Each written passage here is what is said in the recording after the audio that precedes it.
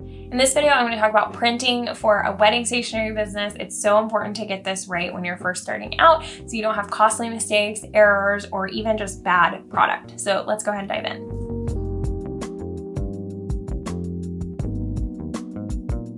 Hi, I'm Laney. I'm a wedding invitation designer. I love to teach people how to start, run, and grow successful creative businesses.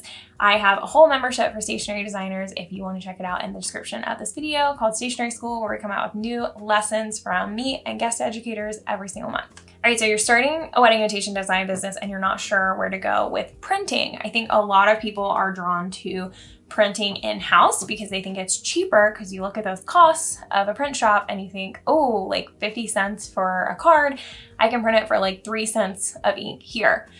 I just want to discourage you from assuming that that's necessarily true.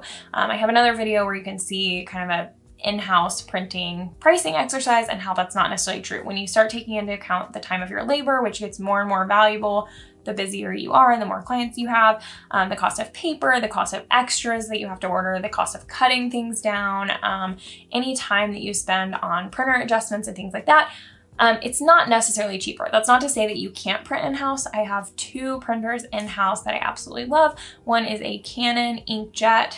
It's a Canon Pixma Pro 100, and then one is a laser printer, which is an HP M452 DW, and I use this also for white printing. I have a whole blog post on that I'll link below, kind of reviewing that whole printer for you. Both of these printers are great, but I still try to outsource at least 90% of my printing. I try not to print in-house as much as possible because, frankly, I like to focus on being a designer, not a print specialist, and I like to hire people who are print specialists to do that. This works for me. It's not necessarily how everything's going to work for you, and it's up to you to decide what the best options are. But I'm going to go over my toolkit of the best printers to have in your belt, because I like to think of printers and print shops as tools that you're using in your business. They're not necessarily the whole of how you're doing your business, but the way that you use them will change how effective you are at building the stationery, or, you know, just like a hammer is going to help you build a table, the printers are going to help you build that final stationery suite for your clients. I'm going to read this off because I made a list, but your main toolkit, ultimate toolkit of printers will include a local printer, a main standard printer, this could be the local printer or it could be someone else, an in-house inkjet, an in-house laser, a letterpress printer, a foil printer, which also those two could be the same person, a white ink printer, could also potentially be any of the above, a backup main printer, and then optional kind of specialty printers of all sorts for like engraving, thermography, any other print methods that you might want to offer, die cutting, etc. Okay, so let's go through this a little bit. Your local printer is going to be great for emergencies, or if you just want to go physically and like see what they're doing, see how they're working on things. I found a local printer to be really helpful when I was starting because they could help me learn about file production and printing guidelines. You're going to want to look for someone who does wedding invitations often so that they have the specialty papers in stock and they understand the type of quality you're looking for on smaller, more luxury runs, as opposed to a printer that just does like 5,000 flyer runs at a time. Okay, your main printer should kind of be who you funnel most of your work to, and they should have a decent range of capabilities. They should be able to handle pretty much any printing that goes with your standard job. For me, this is Printswell Fulfillment. You could try them, you could try Stationery HQ.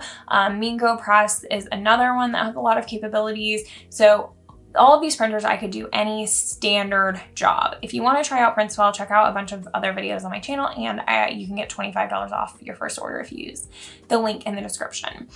But they can do pretty much anything on white paper. They have some colored envelopes. I could order an entire order just through them. They also have some white ink capabilities, some die cutting capabilities, foiling, just fun things that you'll see in the other videos. The reason to have a good kind of main printer who can do everything is that you know how your work is going to print on their papers and on their machines. You know how their file setup is, you know how their shipping policies are, you understand their pricing, etc. Having something kind of standardized is just going to save you a lot of time and energy in the long run.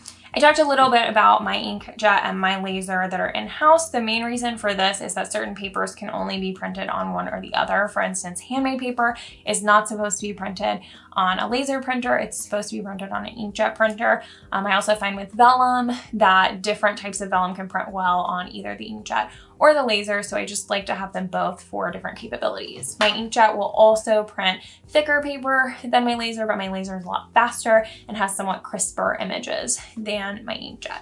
I have a whole other video comparing them if you want to check that out.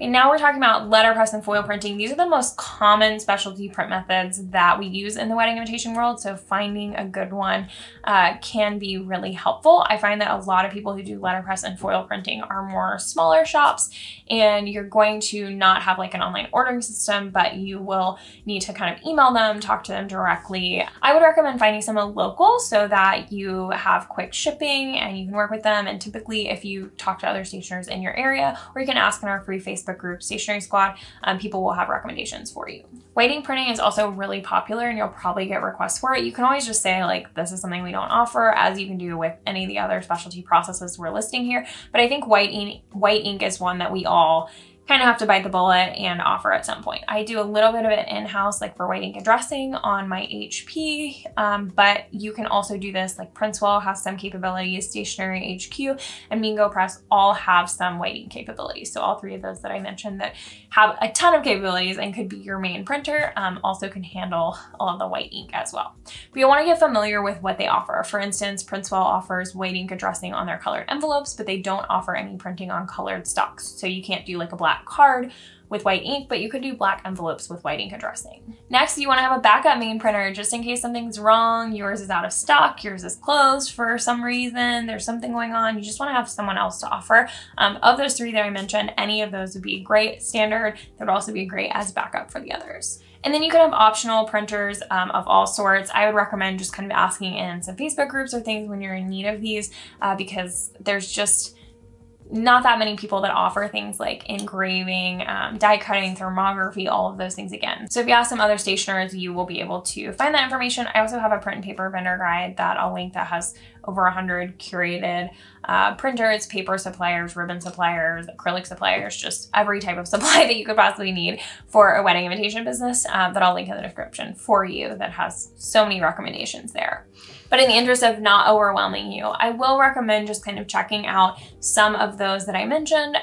Printswell Fulfillment, Stationery HQ, and Mingo Press are really, really great starter printers for any stationery designer. And if I'm evidence of this, can carry you even further. They're not just starter resources that you're going to move on from because they have such a good variety of capabilities and you can really structure your entire offerings around a printer like that. If you do decide to print in-house, I hope you'll check out getting a laser printer and an inkjet printer because I think that combination is going to give you more of the capabilities that you're used to.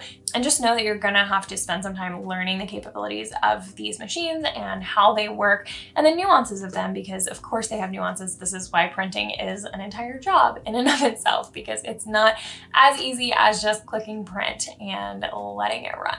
I hope this was somewhat helpful in getting you started in the world of printing. It's all about trial and error with stationery printers. Some of the ones that I've recommended you might hate and some of the ones that you love I might hate working with for many, many reasons. So just try some things out, run some test prints. All three of the ones that I mentioned today, Stationery HQ, Printswell Fulfillment, and Mingo Press, are all going to let you do smaller runs, which is really nice because some printers do have minimum orders. So I recommend running some samples on them.